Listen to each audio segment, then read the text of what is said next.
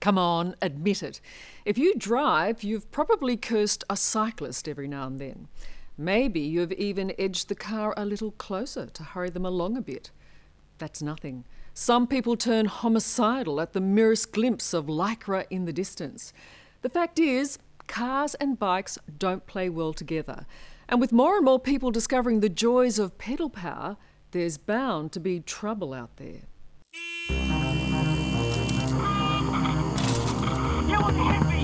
There's a war of wheels being waged on our roads. A battle between cyclists and drivers. And it's not for the faint-hearted. What are you trying to do?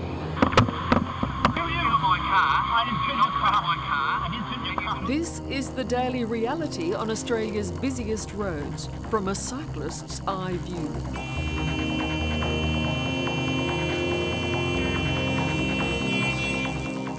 You meant nothing to that red car? Pretty much. And they know that we can't hit them because we'll come off second best, so they'll put the car straight in the middle in our path, absolutely. On the cyclist side, a growing band of enthusiasts like Simon Hookham and Nathan Besh. There is an attitude out there. There's definitely a lot of anger at times directed directly towards cyclists, putting ourselves deliberately in danger. But yeah, we definitely do find a fair bit of that on the roads. A constant fight for road space amid dedicated drivers like motoring commentator Ian Luff.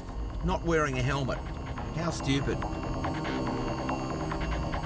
It's really quite amazing, Liz. We've just seen a cyclist overtake a taxi over double lines. Now, that cyclist really is taking a huge amount of a gamble with their life because, as we saw, it was a very close and a near miss. Many motorists believe that until these lycra-clad commuters are registered and licensed, they simply don't have the same right to be here. They must think they've got special rules or probably some special privileges. I'm confused, I just don't get it.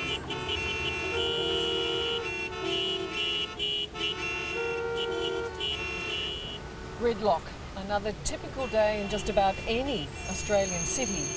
Cars jammed in every direction, clogging up intersections and jostling for space and going nowhere.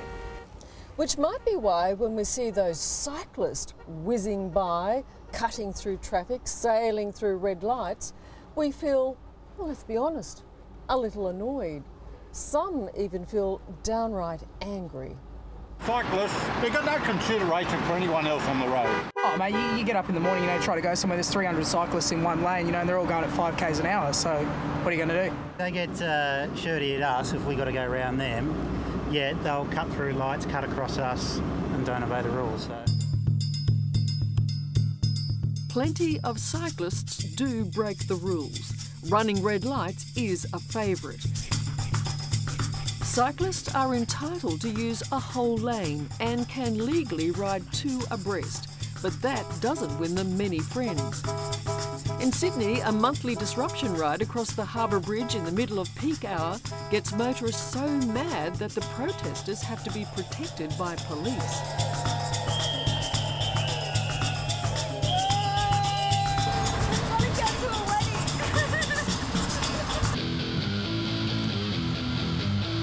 But there's no stopping the cycling revolution. From fitness fanatics to families, from pensioners to politicians, cyclists are trying to reclaim the road. 1 million cars were sold in Australia last year, 1.4 million bikes. The 9th year in a row that bike sales have outnumbered cars.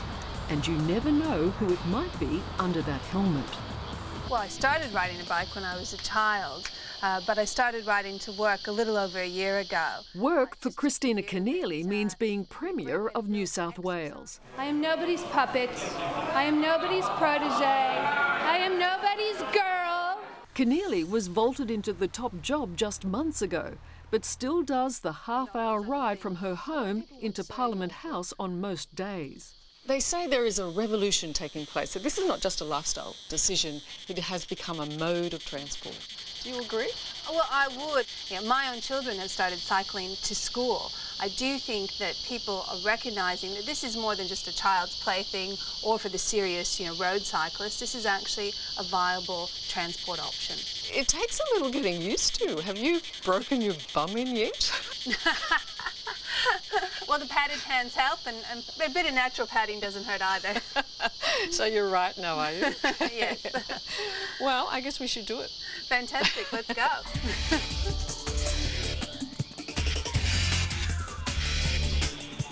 On the road, the New South Wales Premier becomes just another cyclist. No one gives her a second glance or any special treatment. It's also important to give a sense of what you're going to do. Right. It's no different than the indicator on a car. Well, like, you can go first now. Okay.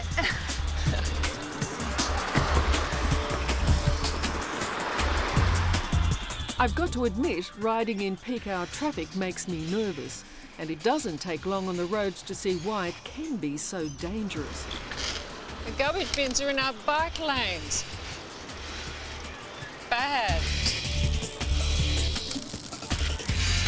Within the next 7 years, 10% of all trips in Sydney will be by bike.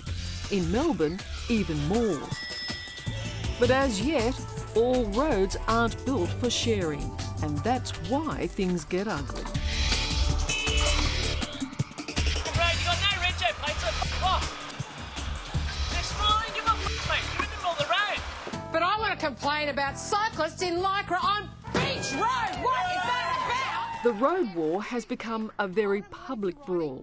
Even celebrities like Magda Zabansky are buying in. It totally infuriates me. Follow the rules. I agree.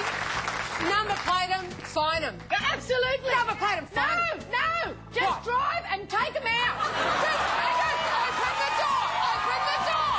Take that. Car doors opening up ahead. What is the greatest sin of the driver? Deliberately going extremely close to us in a dangerous manner that if we did have to swerve for a pothole and obstruction, we'd go straight into the path of the car and we would be hit at 50, 60 kilometres an hour. Nathan and Simon are well aware of the aggression they face. Every moment they're on the road, they must be alert for the next assault. Are you trying to tell me there are drivers who deliberately try to frighten you, to run you off the road? Without a doubt, Absolutely. yes. Hit the horn right when they're right at your shoulder, that sort of thing. And also deliberately push us into other lanes and literally run us off the road. They just hate you being on the road? Some seem that way, yes. Yeah. Well, there we go. Completely crazy, right through a red light. I just can't believe it. That cyclist has got no brains. We are going to see a lot more accidents in the future. That's if cyclists don't behave and ride and stick to the road rules. Ian Luff believes all cyclists should be licensed and registered. If people are going to hit the roads, they have to be very careful and really take responsibility for their actions.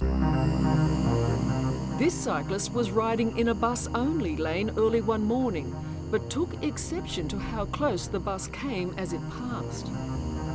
At the next stop, he leapt aboard and assaulted the driver, but with no registration or record, he's never been found or charged. I really believe that push bikes should have some form of identification, some form of like a registration to actually identify bikes, because at this point in time, no one knows who they are or what they're doing. They do share the roads, so there should be some form of identification plate. If you want to see how bikes and cars can share the road, just take a look at Amsterdam. Here, cycling is fun and easy. Everyone owns a bike. 80% of the population cycles at least once a week. One of them is Australian expat, Melissa Lennon. This is second nature to you now. You prefer this to a car? Much prefer it to, well, especially in the city, much prefer it to the car. And even with the boys, by the time you've got them packed and ready to go, an hour's passing the car, whereas here you just throw them in and click them in and you're off and riding, basically. And you get to wherever you want in a couple of minutes. And when you're going up for a glamorous night, do you get on the bike? Yes. Even go to weddings with black tie on the bike, because it's just so much easier. Also, you can't park. Here you get taught bicycling on a very young age. Most children can bicycle before they can walk. Petra Reinders has never owned a car in her life. She runs bicycle tours for visitors. No one wears a helmet because cyclists have their own lanes and run-ins with cars are rare. When there is an accident between a car and a bike, what is the assumption? Car is wrong. Really? Yeah. The car is just automatically wrong if it comes to a collision, and that gives the bikers protection as well. So yeah, the cars just don't want to hit you because they'll have to pay for all the cost. Well, there's an incentive.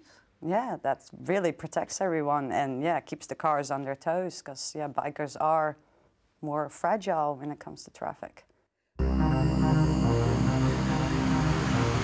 Back in Australia, Nathan and Simon dream of the day they're treated with such respect. In the meantime, they've found a way to fight back against motorists. They've mounted video cameras on their bikes and helmets to record the worst offenders. This will be a blue Commodore overtaking very, very closely. It's frightening. Cars passing so close you can almost feel the whoosh. We're about to see a very impatient taxi driver and he'll cross double white lines into oncoming traffic to make up one space in the queue and stop right in front of me. And their daily records reveal the types of drivers to watch out for at any given time. During school hours, it would probably be the four-wheel drive.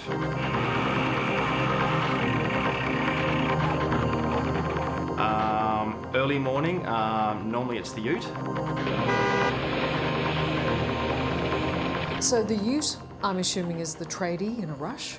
One could assume that, yes. That was the one I could feel the warmth of the engine on my arm. These aren't just home videos. Nathan and Simon are prepared to use them as legal evidence. Take aggressive drivers to court and get them off the roads. Generally, we see a driver that is behaving quite badly and they are putting other lives at risk, say if they're next to a school, driving quite erratically, then we will make formal statements to the police and put that forward so they will actually have something against their driving record. You're being proactive, you're taking a stand. Absolutely, so that if these people are repeatedly offending, then they're actually taken off the roads.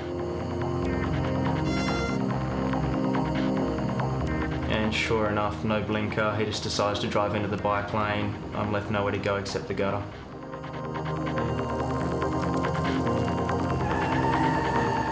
The truth is, lives will remain at risk and the war will continue to rage until drivers get the message that cyclists are not fair game. You have a problem? I want to make people aware that if they do have an accident with us, then it will definitely mean possibly a wheelchair, possibly death, and most likely a lot of injuries for us and months in hospital. What are you trying to do? Hello, I'm Nick McKenzie. Thanks for watching 60 Minutes Australia. Subscribe to our channel now for brand new stories and exclusive clips every week. Don't miss out on our extra minute segments and full episodes of 60 Minutes on 9now.com.au and the 9Now app.